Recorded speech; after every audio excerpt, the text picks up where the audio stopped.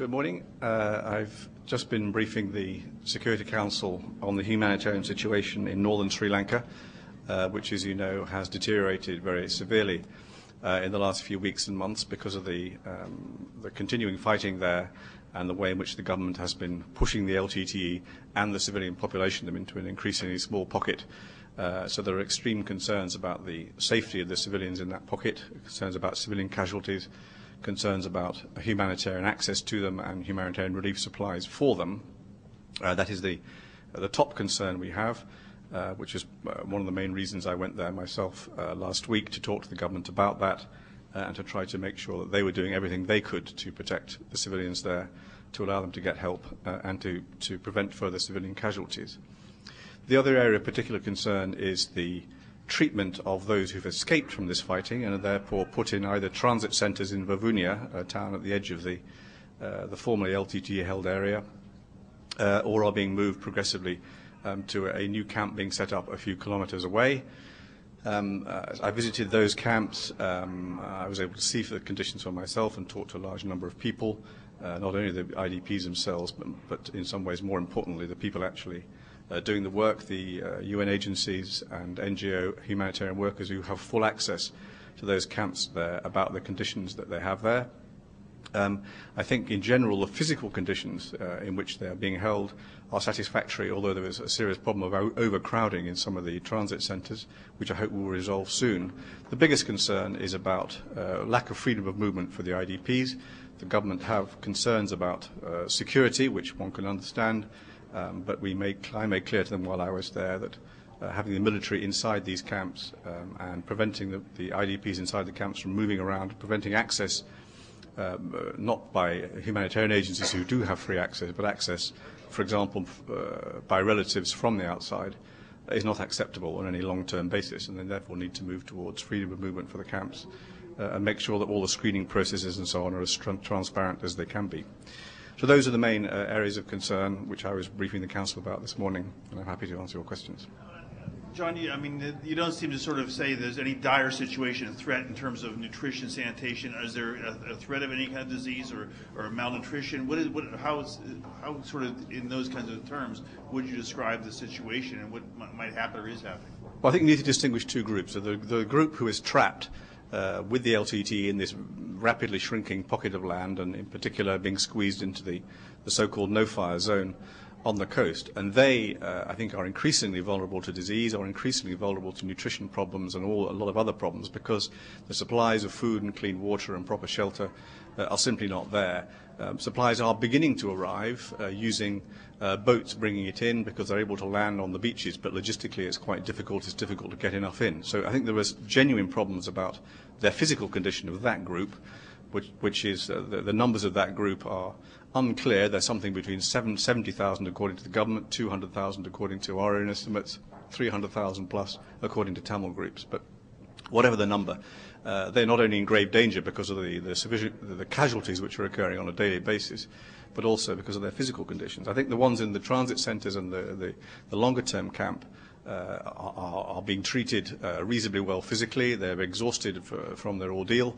But they have food, I think they have water. So I don't think that is a problem for those. The problem for those people in those camps is more the freedom of movement issue and the armed nature of the camps. Well, just to clarify, the people who are trapped, the concerns you're talking about are some things that might happen in the future that aren't really happening now in terms of the disease or outbreak of any kind of... I'm not aware of of a major outbreak of disease, but I think we've heard from those who are in with them. We don't have direct access to those people, but those who are with them, doctors who are there, that indeed the incidence of disease is increasing, the usual kind of things that we get in these situations, diarrhea and so on. So there are problems which do need to be resolved by getting more food and medical supplies in there as soon as possible, and that's something I pressed on the government very hard.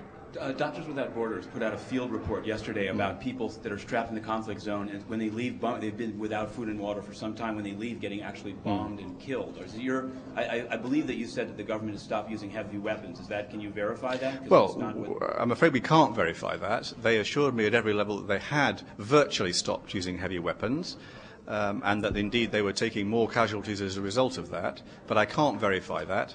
It's simply unclear how far that's true. What seems to be true is that the civilian casualties are continuing to occur. It's very hard to distinguish civilians from LTTE cadres in some cases, but I've talked about dozens a day being killed and more being injured, and I think that's still the case. And one follow-up. It was reported that during your trip, that at least in one instance in Vuvunia, that you used a government minister, I guess, of resettlement as your translator. Did you feel comfortable with that? Some there raised thought that maybe you didn't get the full picture.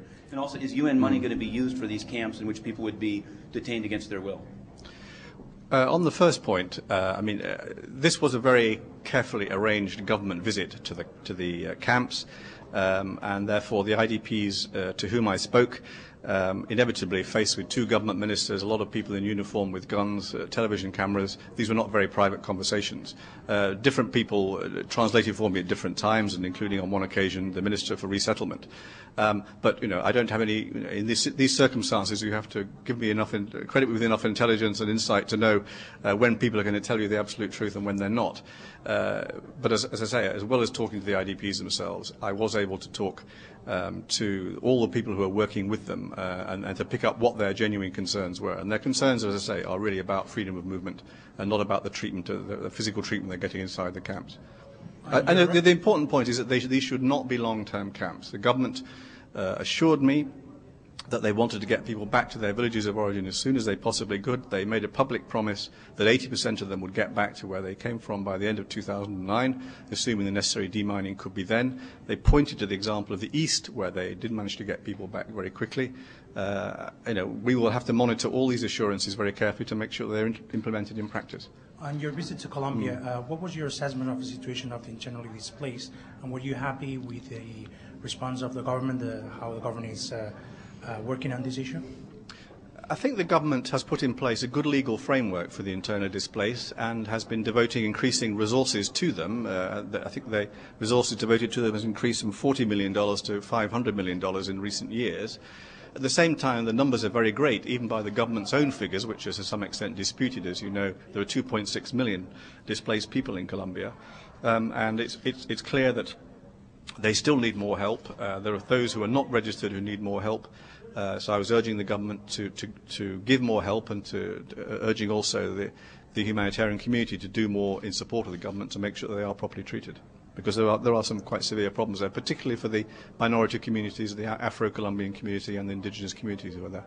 Is this a reaction to the idea put forth by several members of the Security Council that what happened today was a one-time only thing, that there is no future for Security Council involvement in this issue? Well, I think that's a matter for the Security Council. I'm sure the President of the Council will say something about that in a minute. But for the Secretariat, the Secretary General on Monday called for a suspension of fighting and for political discussions to bring about an end of the conflict. Is that the Secretariat's position, that there should be political before the end? Or I believe that you said in there after the fighting is over, then there should be political discussion. Well, I think if the Secretary General said that, and I did say that, by definition that's the Secretariat's position. What I have said is that what is particularly important here is that if there is any chance of agreements for getting the civilian population out from the LTTE, then what's really important is that there should then be a temporary cessation of hostilities to allow them to leave safely, or a humanitarian corridor, or some combination of the two. That's the crucial point. Then there needs to be, as soon as the fighting stops, in whatever way it stops, and I hope it stops as soon as possible, and frankly, I don't mind how it stops. My concern from a humanitarian point of view is that it should stop as quickly as possible. Then there needs to be, obviously, a political process, which is not part of my mandate, but those underlying political problems need to be addressed to make sure the conflict doesn't recur.